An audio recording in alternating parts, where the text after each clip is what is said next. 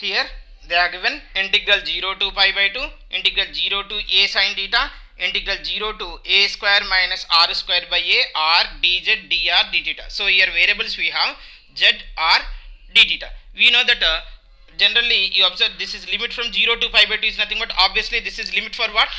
Theta only, na? Limit for theta. Remaining you have a z and r. R is not a function of r. So obviously this is a limit for z. Now it is a limit for r. Like this we have to find out the limits. Right. Now we have to solve the problem. First you observe here they are given dz. Na? So first I am integrating with respect to z. Later I am integrating with respect to r. And then with respect to theta. This is the procedure. Okay. So integral 0 to pi by 2, integral 0 to a into sin theta. Now here we are integrating with respect to z. While integrating with respect to z, r is a constant only, no? So treat as a constant only. Now r z quotient what you have here, r quotient is 1. So 1 into dz you can say, no? So 1 integration with respect to z is z only. Now limits from 0 to a square minus r square by a into dr d theta. Now integral from 0 to pi by 2, integral 0 to a into sin theta, r into upper limit if you are substituted a square minus r square by a minus 0 into dr d theta. So constant you can take outside, then I will have 1 by a integral 0 to pi by 2 integral 0 to a into sin theta. If you multiplied r inside, then you will have ra square minus r cube into dr d theta. Now we have to integrate with respect to what? R. Integrate with respect to r. Okay. Now 1 by a integral 0 to pi by 2. If you are integrated with respect to r, a square is a constant only. R integration is r square by 2 minus r cube integration is r power 4 by 4. Limits from 0 to a into sin theta d theta. Okay now 1 by a integral from 0 to pi by 2.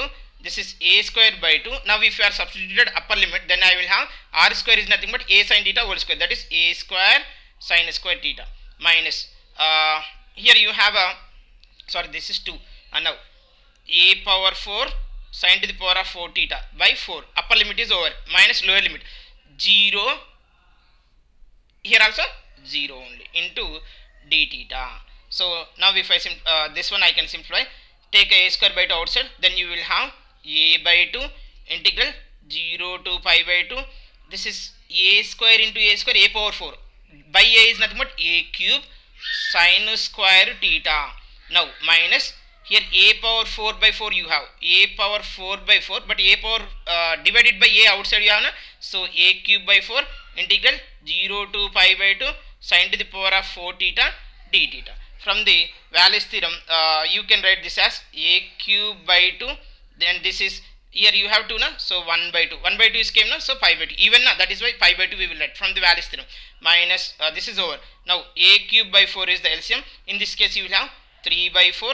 From 3 by 4 you can take 2 from 2, remove 2 from numerator and denominator, subtract 2 from numerator and denominator, then you will have 1 by 2. 1 by 2 is came, na? So you write in pi by 2. That's it. Now from this 2 what you can take common means a cube you can take common. If I take an a cube is common, then I will have pi by 8. This is pi by 8 minus here 3 pi by 3 pi. Here you have, you see what I have, 3 pi by 4 into 4 into 4, 16 4s are 64. So you can take 64 is LCM, then a cube is a cube. Here you have 8 pi minus 3 pi. 8 pi minus 3 pi is nothing but 5 pi. So the answer is 5 pi a cube by 64. Okay now, is it clear for everyone? Thank you for watching this video.